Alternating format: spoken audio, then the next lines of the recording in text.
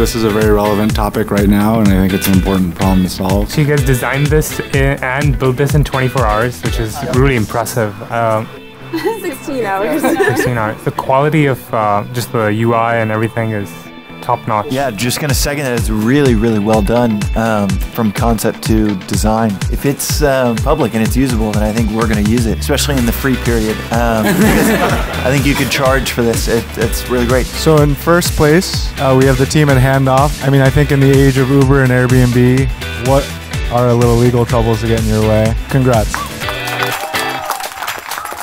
This is probably the best hackathon I've ever been to be honest. It's that high quality.